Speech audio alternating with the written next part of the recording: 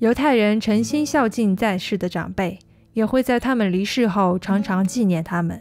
孔慕仁教授的母亲于1977年光明节的前一晚去世，享年55岁。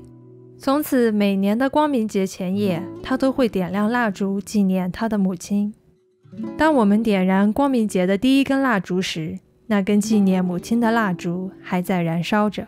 In the Chinese culture, as in the Jewish culture, we pay respect to our parents, especially after they passed, and we remember them. In our family, Hanukkah has a special meaning because my mom died in 1977, the night before Hanukkah. Jewish people, on the anniversary of the parents' death, we call it Yahrzeit. It means the time of the year, and we remember our parents. So this is my mom. It's an old picture from the 1950s, 10 years before I was born. And this is a candle that we light for my mom to remember her. I never met my grandmother, my dad's mother, and I also never met my great-grandmother, which is her mother.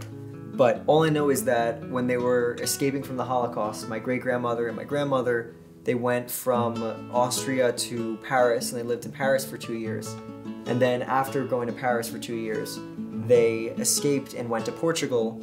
And then after spending time in Portugal, on the way to America, my great-grandmother spent 2 years living in Cuba. She said she worked and managed our hotel, and we had no information about what the hotel was, where it was. We have one picture of it.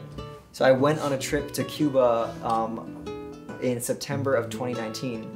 I had the picture of my great-grandmother at that hotel. I asked my tour guide if he recognized the picture, and he said, that's the hotel right down the street. So I went to the hotel and I found the exact place that she was standing in the picture. I found out what hotel she was at, and that is this hotel. It's the National Hotel of Cuba.